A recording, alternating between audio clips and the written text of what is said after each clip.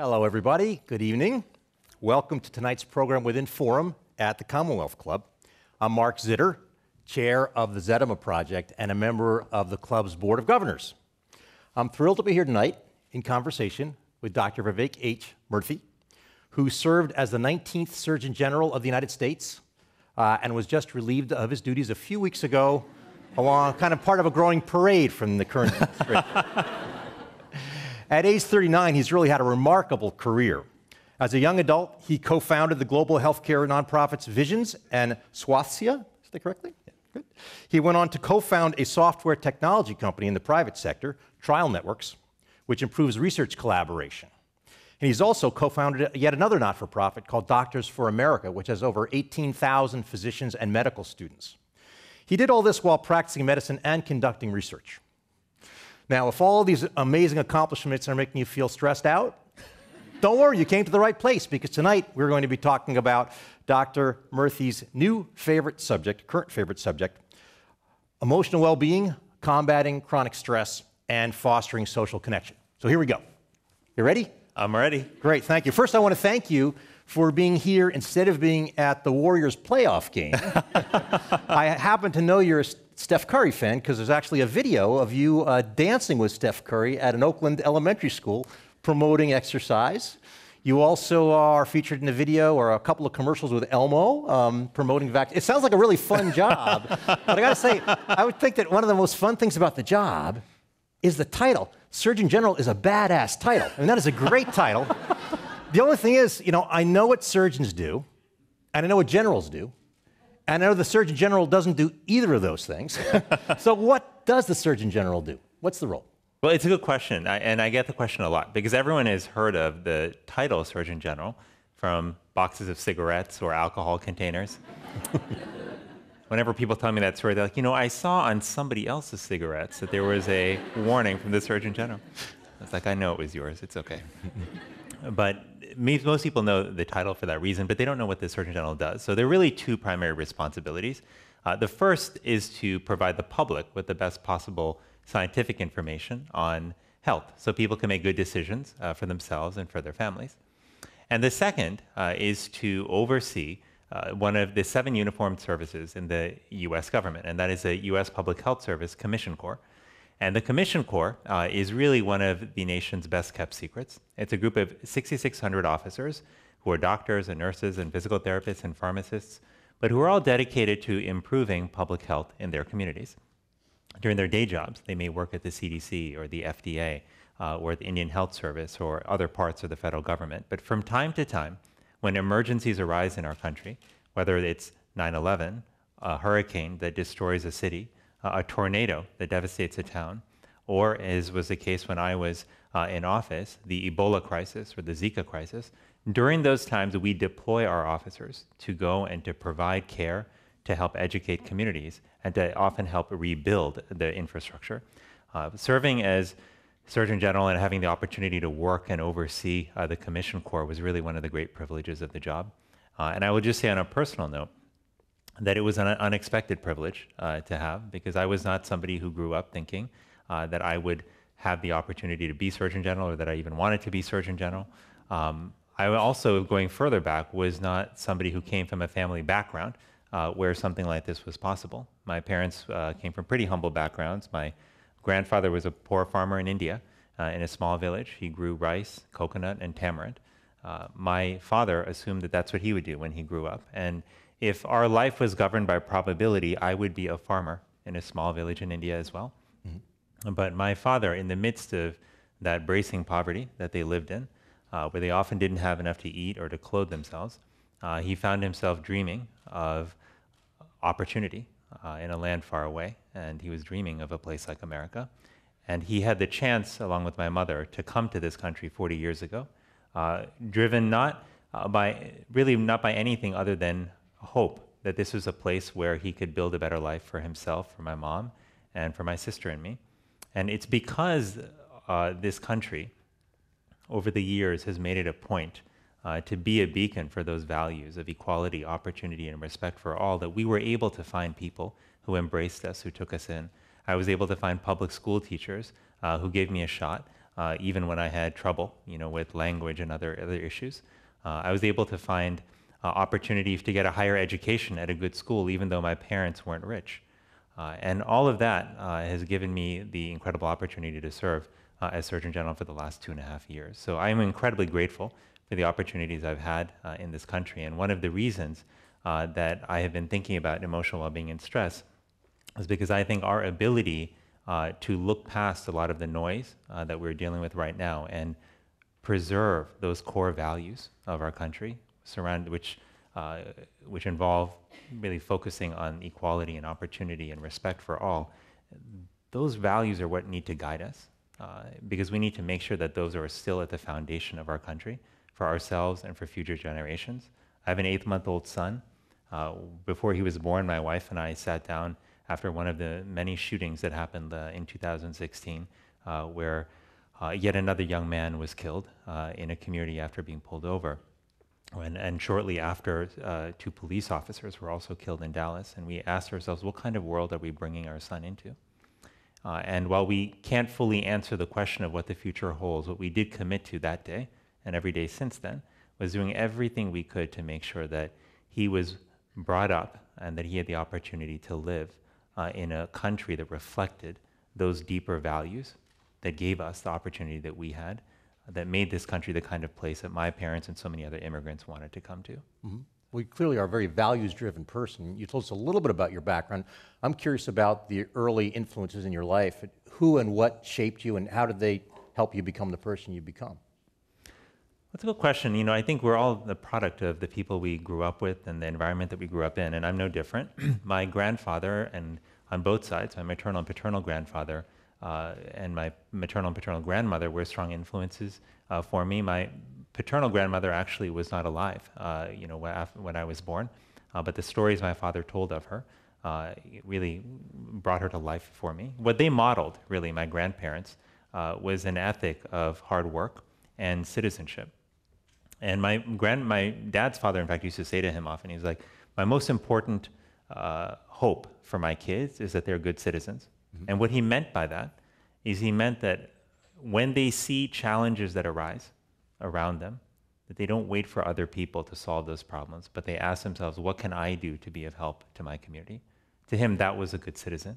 And he modeled that way of living. Despite the poverty my father grew up in, my grandfather spent a month out of each year traveling around to different villages to raise money to build a youth hostel so other students could study.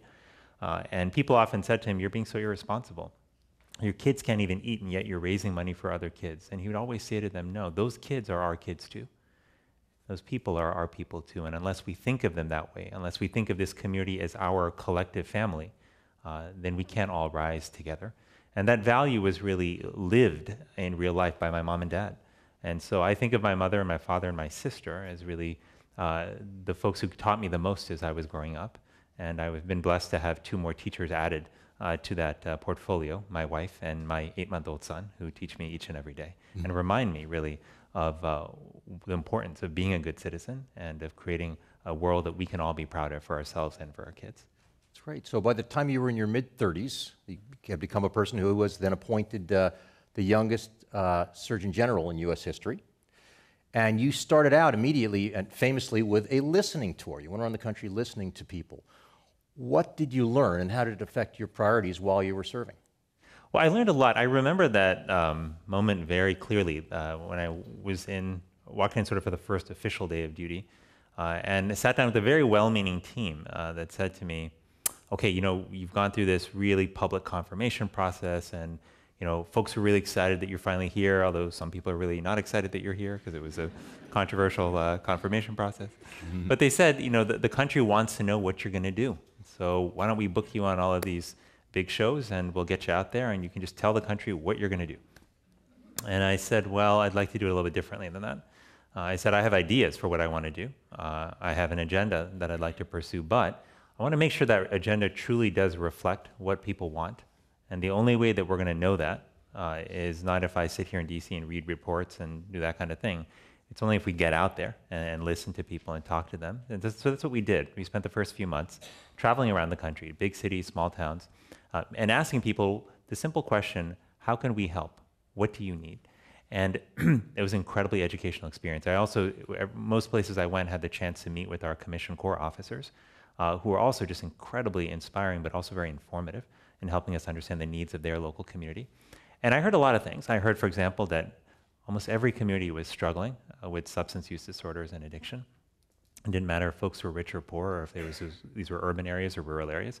I also heard that people were struggling with mental illness in their communities. And people would often approach me and almost whisper to me that their family members or they themselves were struggling with the mental illness. And what that spoke to really, both in the case of mental illness and addiction, was a terrible stigma that surrounds, unfortunately, both illnesses. And it makes it hard for people to talk about and harder for people to seek out help. So we heard a lot about that. But there was also something that we didn't hear about, but that we sensed really deeply. And that was that people were in pain everywhere I went. And then I'm not talking about physical pain alone, although there was clearly a lot of chronic physical pain. But I was talking about a deeper emotional pain that people were experiencing. And that was complex. It was the product of, in some cases, poverty, in some cases, violence, in some cases, discrimination, in some cases, chronic illness. But all of these experiences together, all of these stressors, if you will, were generating chronic stress among people, and they literally felt like they were in pain. And if you wonder about how somebody in emotional pain can feel like they're in physical pain, then you actually just have to understand more about the neurobiology of the brain and the circuitry in the brain, and you start to see that, in fact, the pathways through which we experience physical pain and emotional pain actually overlap. And so if you're a doctor or a nurse, and there may be some doctors and nurses here in the audience, I know I see two right here in the front, but if you're a doctor or nurse thinking about how you treat somebody's physical pain, you quickly start to realize that it's important also to pay attention to their emotional state. And if somebody's emotional state is contributing to their physical pain, it doesn't make it any less real or any less important to address. But it just means that we have to look at the whole person when we're thinking about pain. And that's the stories of pain were what we were hearing all the time on the road. How did that translate into priorities for what you would actually do? So driven in part by that conversation, we made substance use and addiction key priorities. It was one of the reasons why in November of 2016, I released the first Surgeon General's report on substance use and addiction to aggregate the best science that we had on how to diagnose and treat addiction, but also framing addiction for our country not as a moral failing or a character flaw, but really as a legitimate chronic illness. And if that seems obvious to you, it's not obvious to most people. And in fact, it's not even always so obvious to people who work in hospitals and clinics themselves, many of whom sometimes look at addiction more so as a disease of choice than other chronic illnesses. And I picked that up even very early on when I was in medical school, just through the language and watching people's body language and how they treated folks who came in with addiction. So that drove the publication of that report, and it also drove a campaign that we launched in 2016 in the summer called the Turn the Tide Tour, which was the Turn the Tide campaign, rather, which was an initiative we launched to specifically combat the opioid epidemic and to work with prescribers, with doctors and nurse practitioners and others to change prescribing practices and to start treating pain more judiciously when it came to opioid medications. But it was the conversations that we began to have around the pain that we were seeing, particularly around the emotional pain, that really drove my interest in chronic stress and emotional well-being. And I quickly came to realize that if we are going to deal with some of the great challenges we're facing with chronic illness, and even outside of chronic illness, that we have to address emotional well-being, because as it turns out, it's deeply connected to all of the outcomes we care about. And I'm happy to talk more about that as well in this conversation. Well, we'll be asking more about that over I promise. figured. But you know, just on a more personal note for you, we started out this evening prior to this, to our session here, asking everyone in the audience to talk a little bit about things that might be stressful to them. So I want to put you on the spot and ask you two related questions. What has been stressing you out lately? You've had some changes in your life lately. And then also, on a scale of 1 to 10, with 10 being great and 0 being not so great, how well do you personally manage your stress? That's a really good question. And it's actually a question I get a lot, because people want to know, like, well, what are you doing? And the first thing I always tell them is that I'm not a model of perfection, right? And the journey to better health is a journey that we're all on. And we're going to fall off that wagon sometimes, but we got to get back on, and we got to, most importantly, help each other get back on. Because for anyone here who has tried to start a new diet plan or an exercise plan, and just by show of hands, how many people have tried to start it at any point in your life? And if you're not raising your hand, I know. For those on the radio, lying. it's almost everybody in the room. But the thing is, for anyone who's tried to start a new plan, you know how easy it is to fall off. So lifestyle change requires us to actually help each other.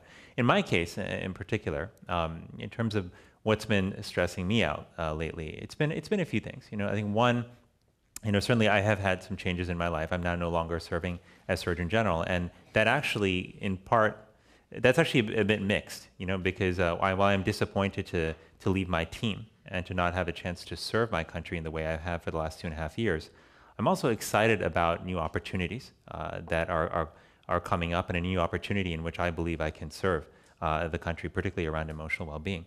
So there's actually a lot of opportunity, but opportunity can be stressful, and those of you who have ever had to pick between 2 colleges or 2 universities or 2 jobs, whatever it is, that choice is great, but it sometimes can be stressful.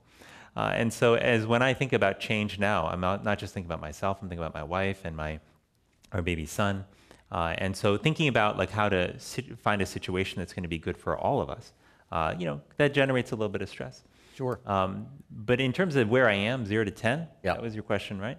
I would say in terms of overall wellness, if 0 is like 100% stressed out and 10 is 100% well, I would say probably somewhere between a 7 to an 8 right now. Okay. And I think that has in part come because I've been on a commencement swing this past week where I've been giving commencement speeches at different universities, and commencements are just such an inspiring and exciting time to be with people who are looking forward to the rest of their lives and their careers, to be with proud families, and that's really been a treat and a privilege. That must be great. Well, we promised to get into stress here, so let's unpack it a bit. I know you talk a lot about the different types of stress, long-term, short-term, acute, chronic, and so forth, and are they all equally good or bad, and what can we do about them? So there are different types of stress, and acute stress or short-term stress can actually be quite helpful, right? Before you give a big speech or take an exam or play in a game, basketball or football or whatever it might be, you might feel some stress. And that sometimes can push you to perform better. But the problem with stress is when it becomes chronic, is when it goes on for too long. Because when the systems in your body are revved up too much, when your stress system, which activates your hypothalamic pituitary adrenal axis, is revved up and you have high levels of cortisol too much of the time, then it can start to become damaging to your body. Chronic stress can essentially accelerate inflammation and aging. It can increase your risk of chronic illnesses like diabetes and more specifically like cardiovascular disease. And this is one of the reasons why chronic stress is an important health concern, because it's not just about making you feel better in the moment. It's also about preventing chronic illness in the future. There's another reason that chronic stress is important, though, and that's because it impacts our decision-making and how we engage with other people. So all of us have had experiences in life where we have been in a bad emotional state and have made bad decisions as a result of that. And as a result, many people have this rule, like in their life, where they say, if I'm in a really bad space, I'm not going to make any decisions. I'm going to wait until I get into a better place. Now, I want you to imagine when, as a country, we are in a bad emotional place. What kind of decisions do we make? Well, we're not always going to make good decisions. So if we are faced with a major disaster, with a tragedy, a hurricane that levels a town, and when we have to pull together to address that tragedy, if we are in a chronically emotionally stressed state as a nation, we're going to do that a whole lot less effectively than if we weren't.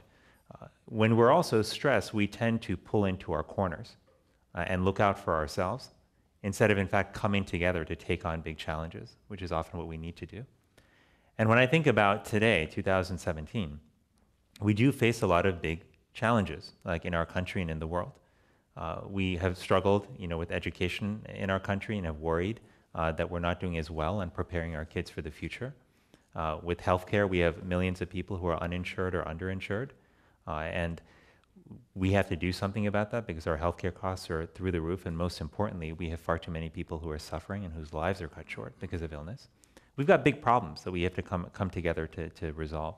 If we don't address our emotional well-being as individuals and then collectively as a country, it's going to be hard for us to really pull together during tough times and meet those challenges. And that's one of my great concerns. And that's why, to me, emotional well-being is at the root of everything we care about. If you are not emotionally well, and if you are chronically stressed, we know it contributes to your increased incidence of disease. But emotional well-being is also related to educational outcomes, to workplace productivity, to civic engagement. And these are things that we should all care about. So that's why I want to focus on emotional well-being, because I see it as a root cause of what we need to address in order to make our country healthy and strong.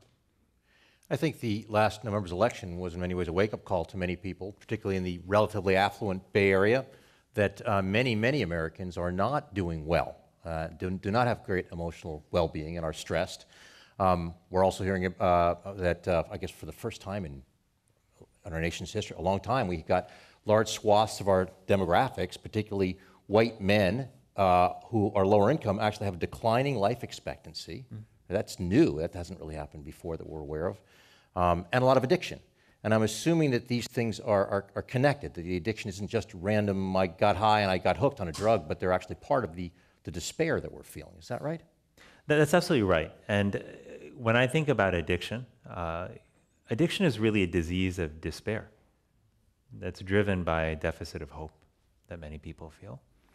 And chronic stress is very much linked to it. When I've spent a lot of time with people who have lived with addiction and who are in recovery now, with people who are still struggling with addiction and have relapsed, and I've spent time with their families as well.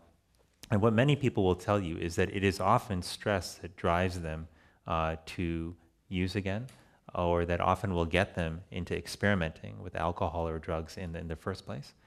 So stress is an important contributor here. And when you look at the increased mortality rates that you were mentioning, among middle-aged men, who are white, and also in other populations, what you realize is that addiction and suicide are two of the key drivers of those statistics. And so as we think about how to address that, this again points to the fact that stress is really linked to many of the public health issues that we care about, whether it's addiction or violence, or chronic diseases like heart disease and diabetes. It's a large problem, and you have talked about social connection or social connectivity as an antidote to that stress. Is stress the same as loneliness? And how does social connection really help us? Well, it turns out that among the many sources of stress that people experience, loneliness is actually one of them. And you might ask, well, how could that be the case? Well, as human beings, we evolved to be social creatures. And you can understand why this might be the case, because in sort of the caveman days, if you will, having other people that you were connected to was likely to help ensure that you had a stable food supply, that you would be able to keep watch collectively overnight and not get killed by a predator. So the connection made sense.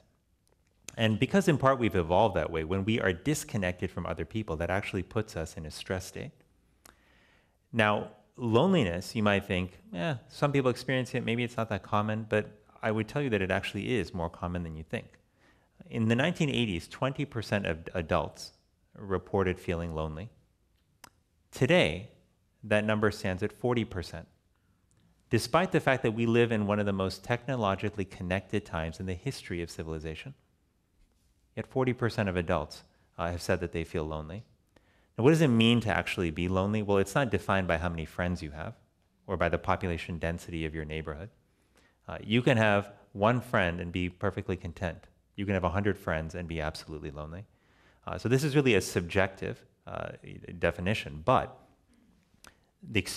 chronic loneliness is in fact linked to poor health outcomes. People who are lonely live shorter lives, and the reduction in lifespan that's related to loneliness is comparable to the effect of smoking cigarettes or obesity. That's how powerful loneliness is. It's also the case that people who are lonely have a higher risk of developing cardiovascular disease, of developing dementia, anxiety, depression, and a host of other conditions that we care about. And the question is, what helps? Well, I'll tell you what doesn't help. Throwing a whole bunch of people in a room and hoping that they get along. That's not always the solution to loneliness. It turns out if you look at the research more closely, what seems to make the most impact on reducing loneliness are mutually beneficial relationships. Now, what are those? Those are relationships where people feel like they are both contributing something to each other's lives.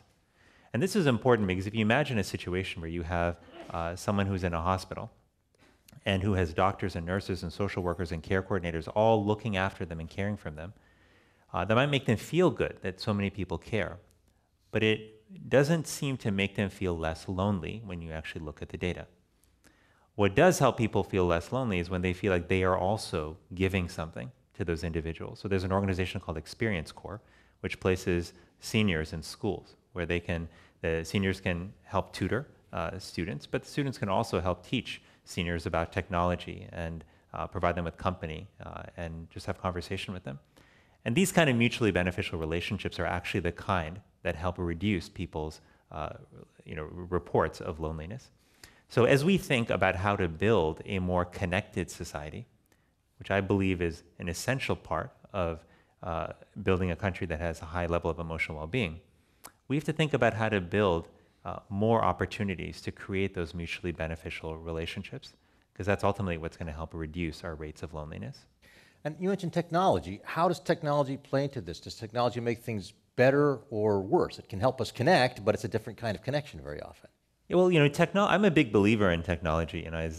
I spent 7 years working on and building a technology company because I believed in the power of technology to help improve research in people's lives.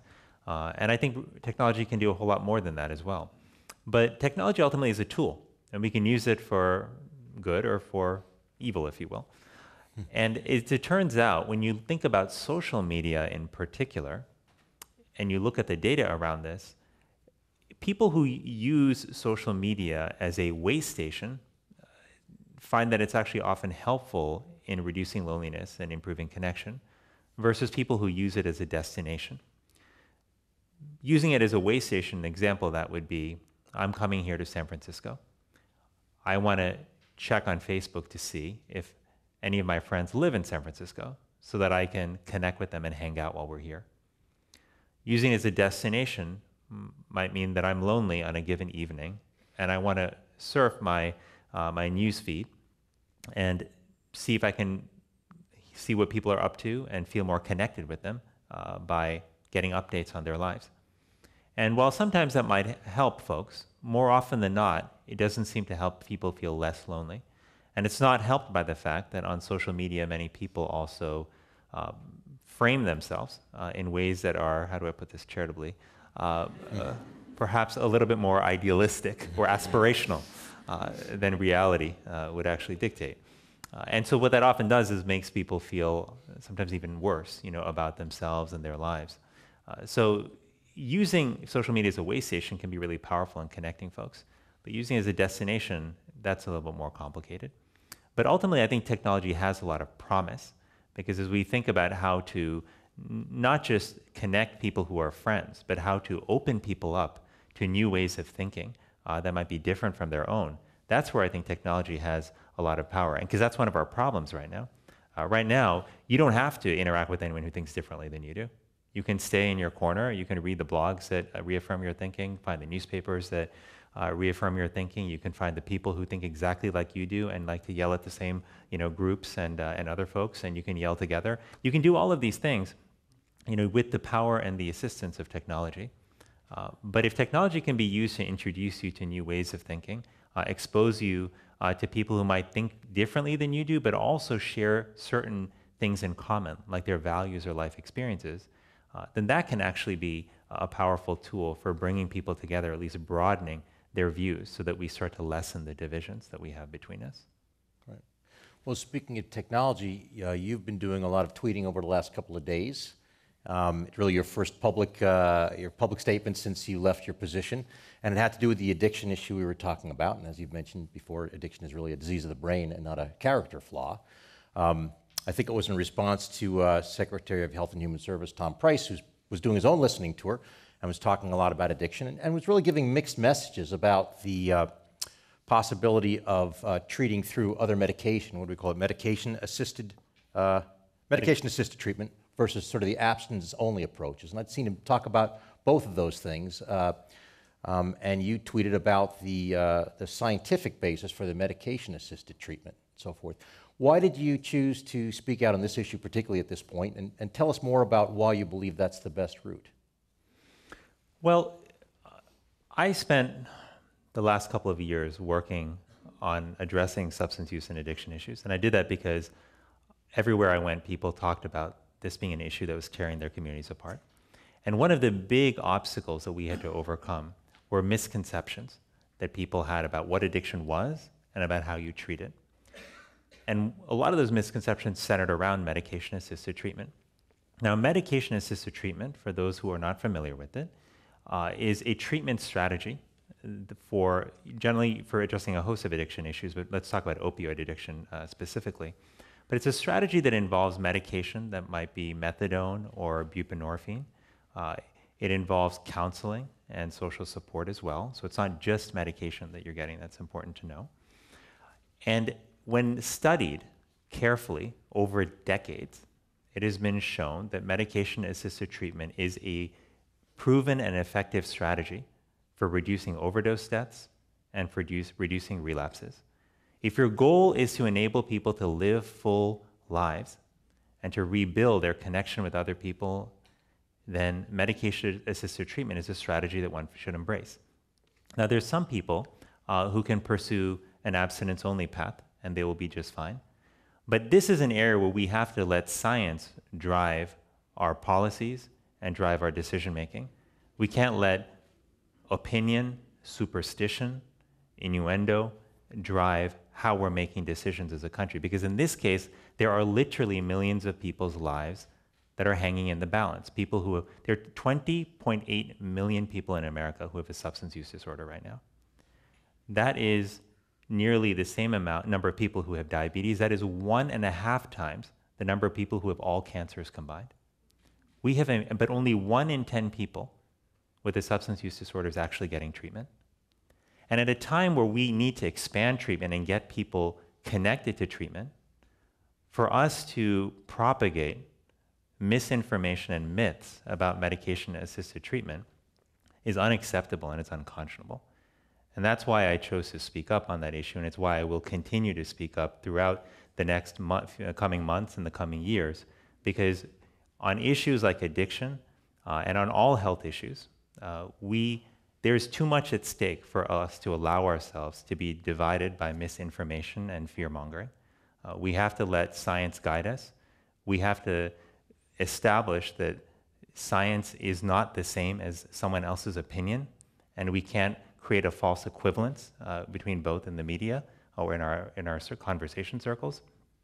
And it's especially important that those of us who have a public platform, whether that be because we serve in a particular role in government or we have a respected role in the private sector, it's especially important that if we have a microphone, that we use it responsibly, and that we make sure that we know what we're talking about, and that we make sure that it's based and grounded in the facts.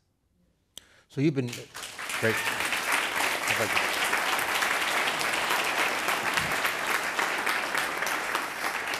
Well, you are a very articulate and passionate advocate of using science to guide our policy decisions. It does seem to me, though, that science right now is on the defensive. And we see that in some of the arguments you're hearing about substance abuse treatment. We certainly see it about vaccination. As you know, there's been a big issue just very recently with the measles outbreak in Minnesota among the Somali population that, from what I read, was targeted with anti-vaccination messages. Again, without taking any sides here, it seems like the science is pretty squarely on the side that vaccinations are good for people and do not cause autism, which seems to be the big concern. So with science having a tougher time, not only within healthcare, but elsewhere too, how can you use science more effectively to guide decisions if it seems to be slipping in public estimation as proof of usefulness? Well, science is under threat. And I would say more broadly, the truth is under threat. And if we ask the question why, we can come up with any number of reasons, but I would rather focus on the solution. And the solution really lies with each of us. It depends on what we choose to speak up about. It depends on what we choose to share with others. And too often, in the face of misunderstandings and misinformation and myths, too many people remain silent, even though they know better. And now, why do they do this? Well, they do that often because they want to not engage in controversy. They don't want to make someone else upset. But this is a time where, more than ever, it's important for us to speak up for the truth and for science. And I say this particularly to medical students when they're graduating, that their responsibility is not just to the patient who's in front of them, but their responsibility is to all patients everywhere in our country. And the way they serve that responsibility is by speaking up for truth and for reason and for science. And how do we do that? Well, we do that by talking to the people in our lives and making sure that they have the right information. You mentioned the challenges we've been having around myths related to the measles vaccine and autism. And just to be completely clear, in case there's any doubt in the room, there was one study that supposedly showed a connection between the measles vaccine and autism, but that study was debunked multiple times. It was found to be a fraudulent study. Some of the people who were involved in that study actually lost their licenses. And the result of that has been it has propagated misinformation to millions of people. And there are people who have made decisions not to get vaccinated as a result of that. Now, this does not mean that we should never question science, because we should be thoughtful. We should ask ourselves, is the quality of the data that we have good enough? That's always an important question to ask. In the case of the measles vaccine, the quality of that data is incredibly high. There are few things that have been more scientifically proven and supported than the lack of connection between the measles vaccine and autism. So this is why it's important for us to know that we need to be soldiers in the war against misinformation, each and every one of us. When I was Surgeon General, part of my responsibility was to get information to the public.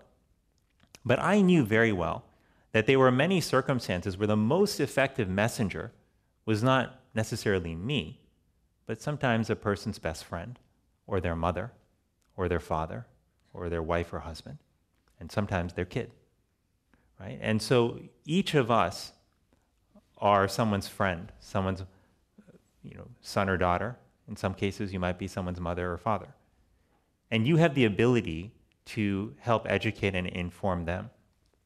And that's what we have to do. We all have to be soldiers fighting for truth in this day and age. Because what we're battling against is a wave of misinformation. And it's not always malicious, but it spreads often quite easily, like on the internet. And that which alarms people tends to spread the fastest.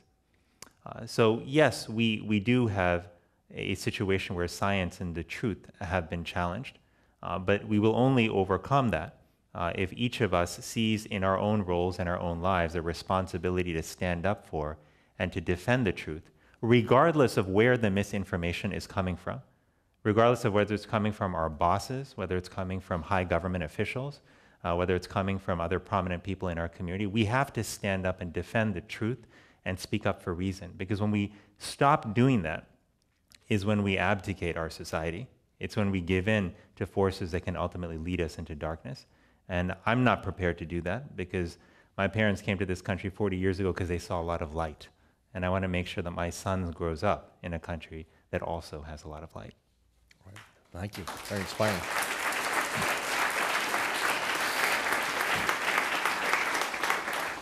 Well, let me lighten things a little bit by asking you about the role of happiness and gratitude in health. What do we know about it? What does the research actually say? Is it actually just touchy-feely stuff, or is there some science behind that? Well, this is a fascinating area, thinking about how to actually improve emotional well-being. And let me tell you why this is exciting to me, because a lot of times if you understand that emotions are tightly connected to your health, that your emotional well-being drives your health, as well as economic productivity, as well as educational outcomes, et cetera. If you understand that, then the next question is, can I cultivate emotional well-being? Or does it just happen to me as a consequence of the circumstances in my life? And the good news is that science tells us you can actually cultivate emotional well-being. And when I would speak about this, during my time as Surgeon General, it would come as a surprise to people who often thought that their lot was their lot in life. And if that made them happy or sad, that was just how it was. But it turns out the tools for cultivating emotional well-being are relatively simple and of low cost. And those include sleep, which actually has a powerful impact on your emotional well-being. It includes physical activity, which can often actually be an acute antidepressant, which it took me years to realize, when I was going through school and everything. But now these days, if I'm feeling down, going for a run is sometimes the best thing to do, or going to the gym. As my wife often tells me, if she senses that I'm feeling down, she's like, just go lift something heavy. It'll make you feel better. But exercise can be incredibly powerful. Contemplative practices like gratitude exercises and meditation can also be incredibly powerful at lifting our mood in the short term and in the long term. And social connection is a critical piece of that as well. Also very powerful in enhancing our emotional well-being. So we have tools. The question is, do people know about these tools? Are we building these tools into our lives, into our workplaces and our schools, and into how we function at home? And here there's a lot of possibility, because when over the last year and a half or so, I spent time visiting programs around the country that were focused on emotional well-being. I visited a program in Chicago, for example, that took at-risk young men and brought them together once a week to learn skills of conflict resolution, and really to connect with each other, to build social connection. That program in 1 year was able to reduce violent arrests among those young men by 44% compared to a control group. 44%. I visited a school actually not too far from here, on the outskirts of San Francisco, a school that was really hard hit by social circumstances and a tough environment. It's called Visitation Valley Middle School, or Viz Valley. And Viz Valley had a really tough situation. More than half of the kids had at least one parent that was incarcerated.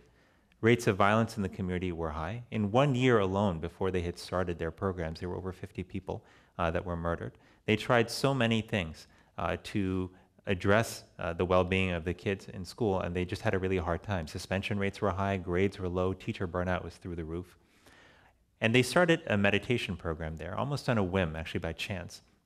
But there was a researcher who was focused on meditation, looking at the impact on children, and he began this program called Quiet Time at the school, twice daily meditation. It was approximately 15 minutes twice a day. And they taught middle school students, 6th, 7th, and 8th graders, how to meditate.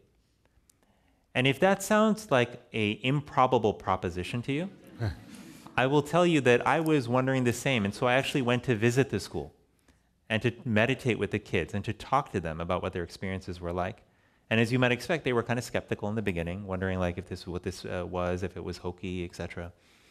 And then they, with some continued instruction, got into it. And what they realized at the school was within just a few weeks of starting the meditation practice, the volume in the hallways started to go down. Then they started noticing that the whiteboard outside the principal's office, which had a list of teachers who called in sick, started to get shorter and shorter and shorter until one day the whiteboard was empty. In 2 years, they reduced suspensions by over 70%. They saw grades go up. They saw the reported health issues that kids were bringing up actually go down. And when I talked to the kids, I asked them, I was like, tell me what this actually did for you. These two girls were sitting next to each other, and one turned to the other. They were both teammates on the basketball team. And one of the girls said to the other, she said, after you started meditating, you became a better teammate. And the other girl looked at her kind of offended. She was like, I was a pretty good teammate before. What was wrong? And she said, no, you used to kind of hog the ball when it got toward the end of the game. You were worried about not getting enough points up on the board, and so you would try to shoot too much yourself instead of passing to others. She said, but after you started meditating, you seemed calmer. You seemed like you were more grounded, and you didn't get as flustered when things got difficult, like in those basketball games. Another boy, Tony, actually told me that he grew up in a really tough circumstance where his parents weren't able to provide him the support that you would hope that every kid would have. His mother was struggling with addiction. She left when he was a small child. His father worked 3 jobs. It wasn't often there for him. And he faced a lot of discrimination in school. And as a result of that, he felt really angry. And he just assumed that he was an angry person. He bullied other kids all the time. After he started meditating, and he was skeptical in the beginning too, but when he started meditating, he had his moment of calm. It was very brief, it lasted maybe a second, but it made him pause. That was his aha moment. He's like, hey, that kind of felt good. He's like, if that felt good, maybe I'm not an angry person. Maybe I'm actually a calm person. And he would think about that moment when he was confronted with somebody who wanted to fight with him or provoke him. And he would just stop and he'd say, hey, I'm not an angry person, I'm a calm person. Eventually he found the kids that he bullied and he apologized to them. Today he's actually teaching meditation to other kids. His grades actually went up. His father noticed that his behavior at home was better, which was a common experience that many of the kids' parents actually had. So what's exciting to me about this area is that there are tools that are scientifically proven to help enhance our emotional well-being, which can then translate into better health outcomes, better educational outcomes, better productivity in the workplace, which can also drive improvements in our civic engagement. We talk about wanting people to vote in this country. We bemoan the fact that people don't get to the polls whenever we have elections. But if you're experiencing a tremendous amount of stress in your lives, are you more or less likely to go to the polls and participate and execute your civic duty than if you're in a good place emotionally? You're less likely to. And you're less likely to also go out and volunteer, even though that can help you with your emotional well-being. So our efforts to bring scientifically proven emotional well-being practices into our vernacular, into our public conversation, into our programs in schools and the workplaces, and into our policies so that we are investing in research and in the implementation and scaling of these programs, these are really important.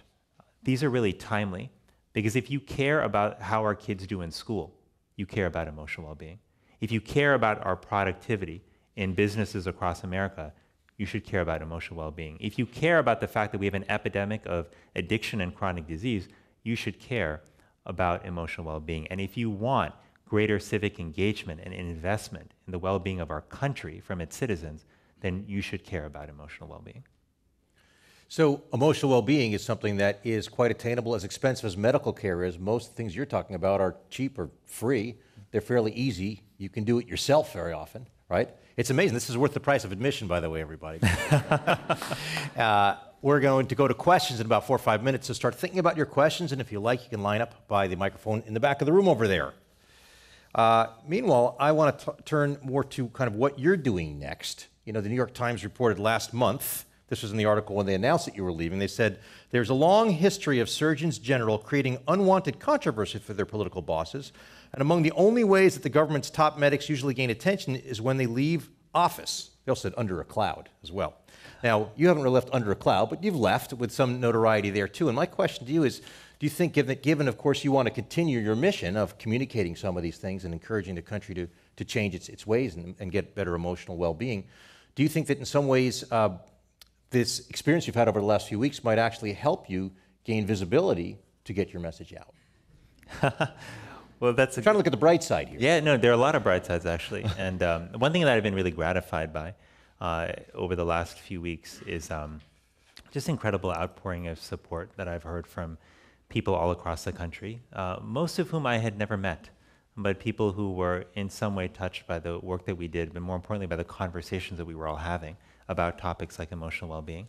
And what these reaffirmed to me, these sort of notes and messages that I got from people all across the country, was that it is so important for us to keep working on these critical public health issues. Whether I'm in office or not, whether I'm wearing a uniform or not, does not change how important this is for the country. It doesn't change the fact that I'm a citizen of the United States, still interested and invested in the well-being of our country. And that's why I intend to continue focusing on strategies that we can use to build a movement around emotional well-being in our country, a movement that will inform our programs, our policies, and how we lead our day-to-day lives. It is true that sometimes the best way to get attention is to say something controversial. I'm not a fan of that strategy, although many people use it to great effect. But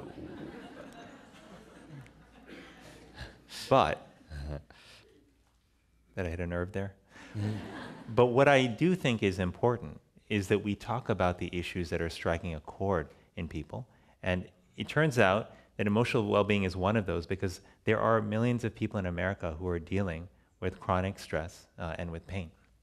And that's something that we have to respond to. And if we think about what the possibilities are, if we improve the emotional well-being of our kids in school, can you imagine how much brighter their futures would be? Can you imagine how much less likely they would be to get into trouble with the law? How much better they might do actually on their exams? How many more opportunities they may have going forward? How much better their behavior might be at home if you're a parent? There is a tremendous amount of gain that we can make from a relatively small investment in emotional well-being. But here's what we have to guard against. As a country, we have historically not been terribly interested in prevention. We've usually invested the lion's share of our resources in treatment.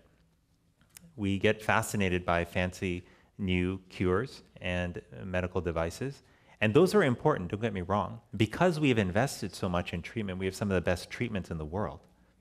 And we have to continue those investments, but we are today paying the price of not investing sufficiently in prevention.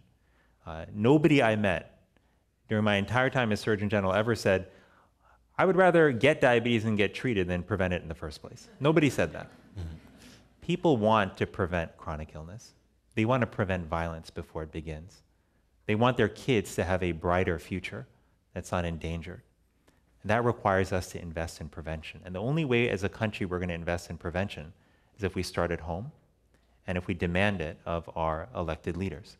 Because right now, I will tell you, members of Congress are not feeling a whole lot of heat from their constituents about investing in prevention. No one's banging the door down to get more dollars to teach kids about tools to enhance their emotional fitness and their emotional well-being, even though that could save billions of dollars and a tremendous amount of pain and suffering. People are banging the doors to invest at the tail end. They want more support for treatment and for cures. And that's important, but we have to increase the pressure to invest in prevention. Great, thank you. We are going to go to our questions from the audience. What's our first question? Dr. Murthy, what an absolute honor it is to have you here this evening. And my name is Courtney Rice, and I just want to say thank you for being here. So, emotional well-being and access. I feel as a woman that there's a little bit of an elephant in the room here. We haven't talked about women. We haven't talked about reproductive access. We haven't talked about the opportunity, education, sex education. We haven't talked about the fact that there is this huge erosion in our country for women to have access to health care, reproductive health care, access to birth control, access to abortion.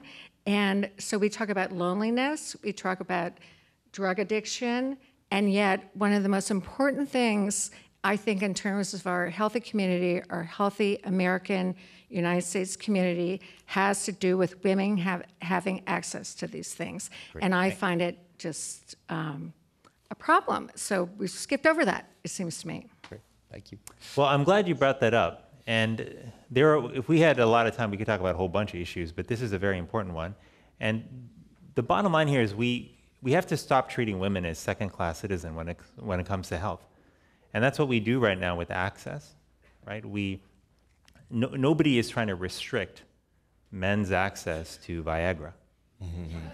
But we have plenty of people who are trying to, and they often tend to be men, who are trying to determine whether or not women have choices when it comes to their reproductive health.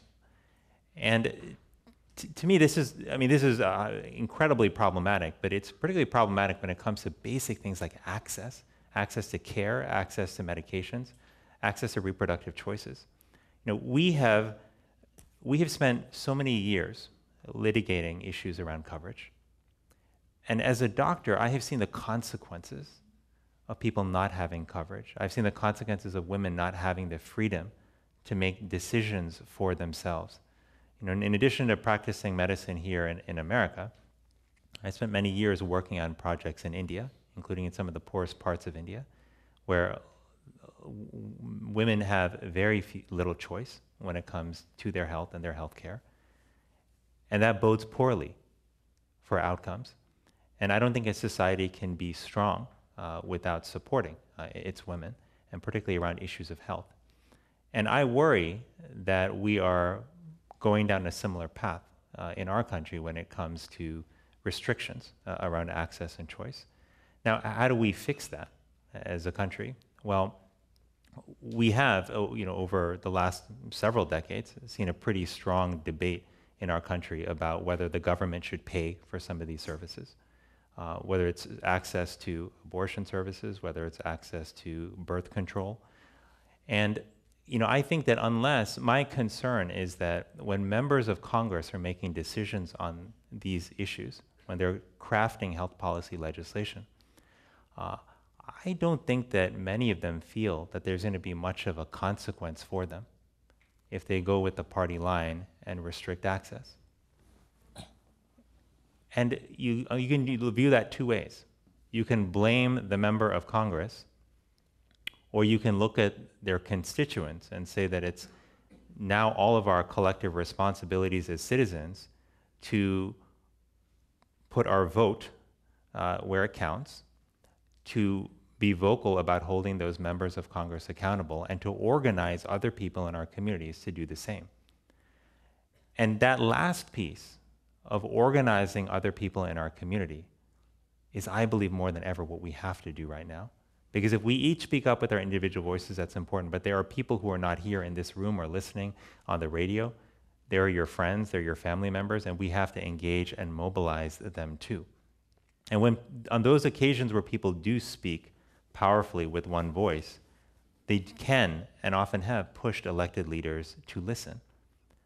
Mm-hmm. But that doesn't happen all the time, and particularly when it has come to access to coverage, both for men and women, but particularly to access to reproductive healthcare services, that has not happened often enough. So there are some good champions in Congress, but we need a lot more. There's no reason that any member of Congress, given the science that we have and the data that we have showing that access to contraception, for example, is critical for ensuring the health of a woman and her child, given all the data that we have, there is no reason in 2017 that any member of Congress should be trying to restrict that access.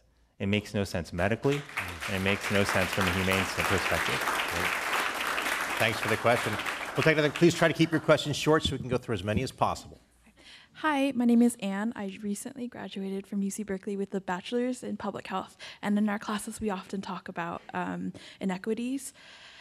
And so I wanted you to comment about if you're coming from a minority background, when our communities don't even have that dialogue about mental illness being an actual thing where physical health is regarded but not mental health, how do marginalized communities or minority communities specifically talk about that? And especially also in the United States where mental health is stigmatized as well. Well, thank you for that question. You mentioned Asian American community members experiencing the stigma around mental illness. As someone who comes from an Asian American family, I can tell you it has been alive and well in my community as well. And that's really unfortunate. I had an uncle who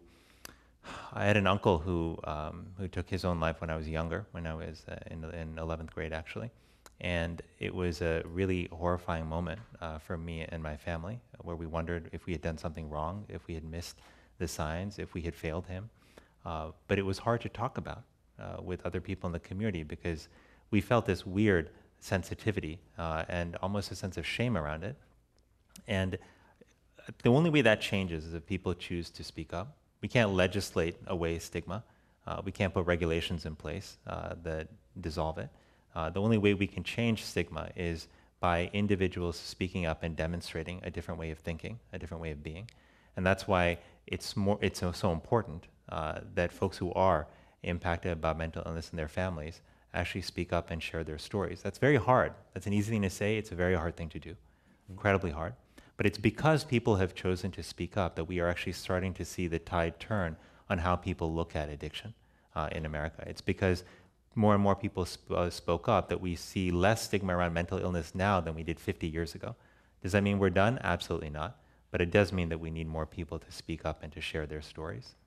Great, thank you. We're going to take just these 4 folks left in line. So all of you with other questions, share them on Twitter, and hopefully Dr. Murthy will get to those one day.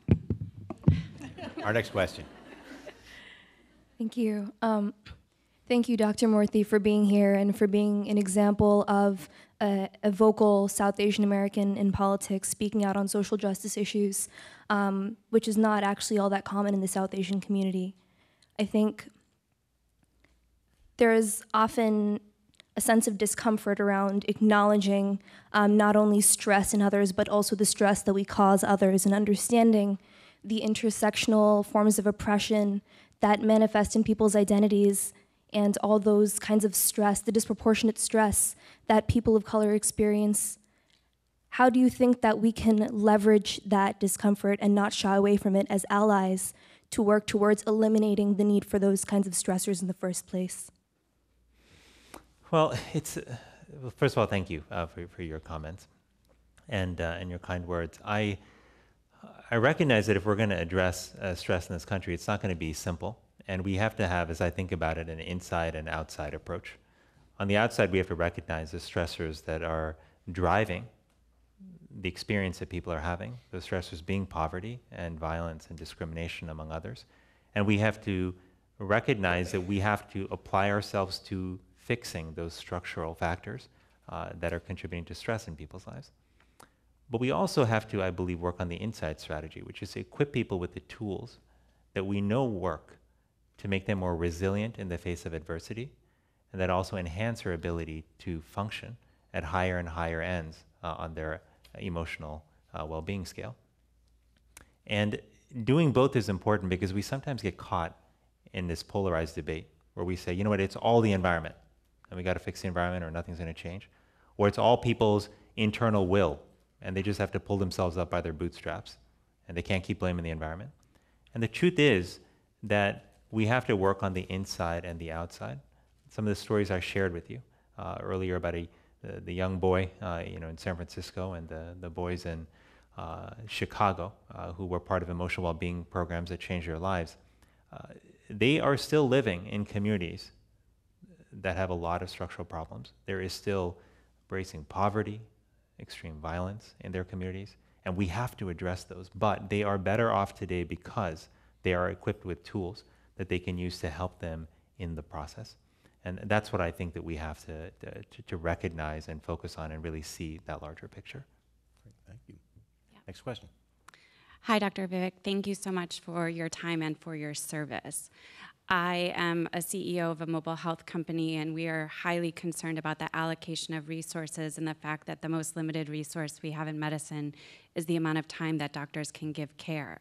How can we achieve great health when there is no alignment between healthcare economics and for-profit insurance? Well, good question.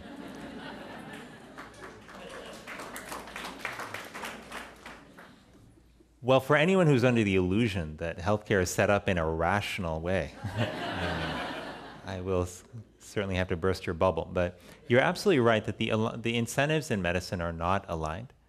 When I was practicing medicine up in Boston, it was the case that a hospital actually could do better financially if it didn't take such good care of a patient and they had to come back with complications. It's not a good idea to pit the business model against the humanitarian goal. And what we really need to do if we really want to accelerate the move to better care and higher quality care is we need to align those incentives. And some of the work actually that was coming out of the Affordable Care Act was in fact moving toward exactly just that, was moving toward value-based payment systems where we pay for value instead of volume. And that's good, and we need those programs to actually continue and to accelerate. We need the private sector, private insurers, to actually build value-based models as well, and some of them have actually, many of them have started to move in that direction too.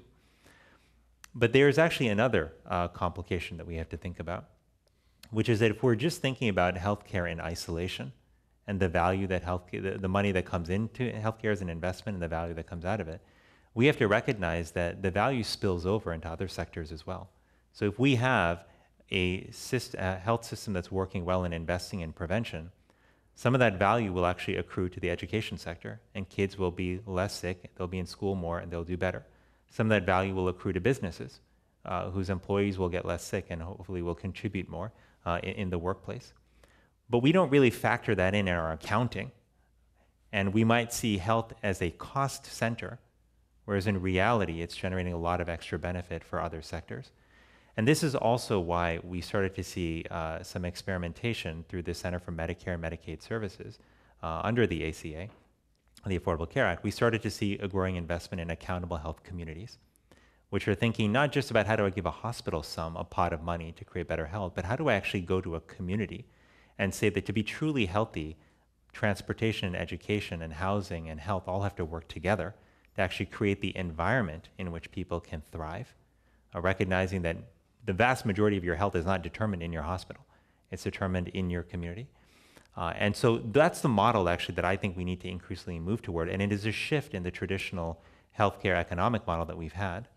And as we have discussions about the possibility of repealing and replacing the Affordable Care Act and about what that replacement could look like, it's important for us to keep our eye on the ball when it comes to changing the payment model, because that actually isn't very much a part of the conversation that's happening right now.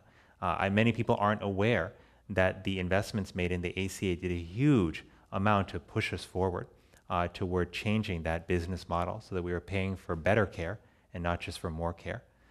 And that's what we got to keep an eye out for in these replacement bills. If they move us back in the other direction toward more of a fee-for-service based system, which certainly worked well for some people and made them quite wealthy, but that didn't work out so well for patients, and that would mean taking us back in time and not forward.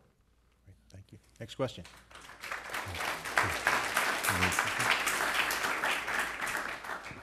Hello, Dr. Murthy. I share your vision. I'm the firstborn here from India. My father was born in India, and I was born here. I didn't mean my grandfather either, but I remember the stories that my father shared with me and how he had the hope of coming to America and really making a change, and so he did for us. It was really amazing. So I'm the executive director of a nonprofit called All Care Plus, and we work with a number of people in the community to holistically reduce chronic disease in vulnerable populations. But something that we've seen, an interesting concept, is that many people have no idea of where their health really stands. And in the lower income, where they have no insurance and they're low income, they're struggling to find out what their status is. So I'm thinking that in relation to mental health are issues that need to be addressed, and those are things that we are trying to address. But another factor is the criminal justice system. So you see the criminal justice system is really impacting, is kind of working towards and making a difference. So I'm just saying, from your point of view, where you've had as a Surgeon General, and you've had that bird's eye point of view, where do you feel we are in the spectrum of trying to say 1 to 10, 10 being the best, or more the criminal justice system, and 1 being the self-health. Where do you feel we are in trying to put these processes like stress and meditation and putting those things to help combat the illnesses that are putting people in jail and prisons? Well, it's a good question, and we are not nearly as far along as we need to be. But I will tell you that we have come far enough along in terms of implementing emotional well-being type programs that you're mentioning, programs that help reduce the risk of illness and incarceration. We have done enough of that to know that it works. We've done enough of that to know that it can be done without breaking the bank. We're investing relatively little for a fairly large outcome. But there are a couple of problems. Which is that while we may know that, we all know very well that knowing something and having good data doesn't necessarily mean that that translates into scalable program and investments, right? And sometimes it can take many, many years for an idea that has been proven to work to translate into change at scale. And now sometimes that change has to come from the government actually investing and shifting policy, and sometimes it can move through the private sector. When you're talking about criminal justice, that is an area where the government has to actually be very directly involved.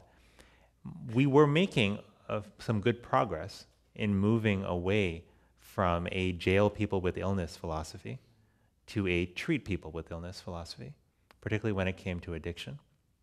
My concern is I don't see the same commitment to moving in that direction in the current administration.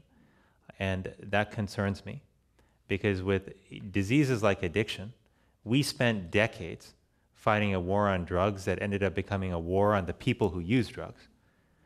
And that cost us dearly in terms of not just lives and the value that those lives could have brought to society, but those destroyed trust in communities who saw their loved ones being locked up when what they needed was help.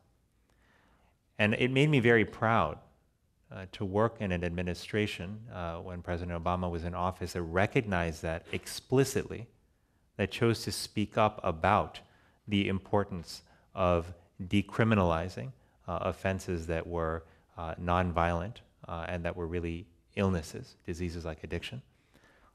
But I'm worried that we don't hear that same commitment right now.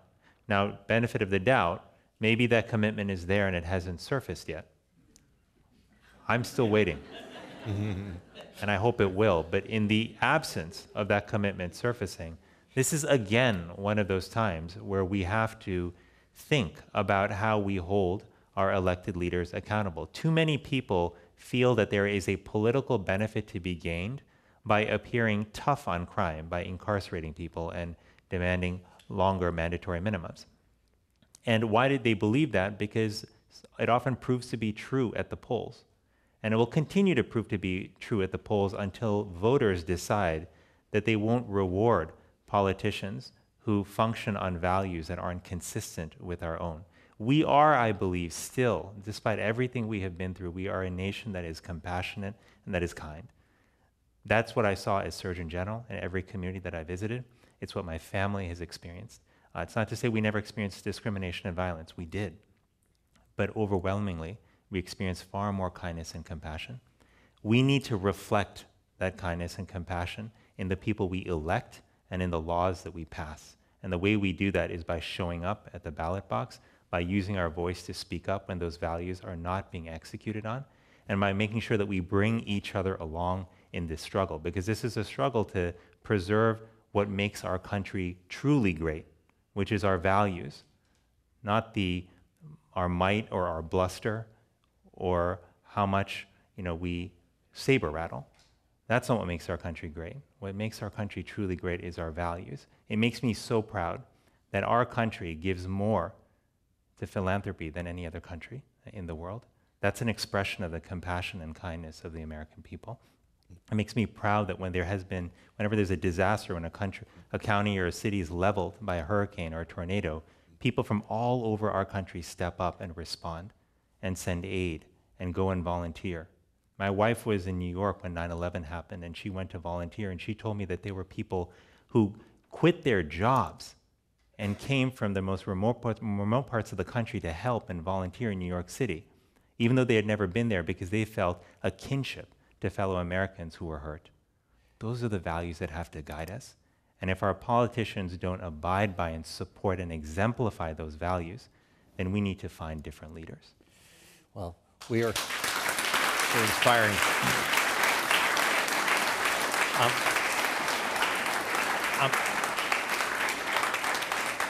I'm afraid we're about out of time, so we have to ask just the one final question. This is the INFORUM tradition to ask all of our speakers this question. What is your 60-second idea to change the world?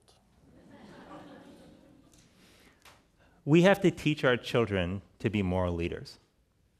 That will transform our country and our world. We teach our kids about arithmetic, about writing, but we don't teach them to be moral leaders who identify, live, and stand up for the values that make our society work. Values of compassion and generosity, values of kindness. I believe that there are really only two factors that drive all of our decisions. Those are love and fear. Love and its manifestations is kindness and generosity and compassion. Fear has its own manifestations of jealousy, cynicism, insecurity, and rage. But these are the two factors that drive our decisions. And right now, our world is locked in a struggle between love and fear. And we have to do everything we can to tip that balance toward love. And the way that we do that is by ensuring that those values that are centered in love are ingrained in each of us, and particularly in our children from a young age. We need to ensure that they are exposed to those values, that we model those values for them, and that we reward that kind of value when it's demonstrated and exhibited in behavior and speech. Right. That's what we have to do. And if we do that, if we create a nation of moral leaders, then we can truly be the country that we can ultimately be. We can live in a way that's consistent with our highest values. And we can not only improve health, but we can improve fulfillment, satisfaction, and joy for everyone. That's what we have to do. Well, please join me in thanking Dr. Vivek Murthy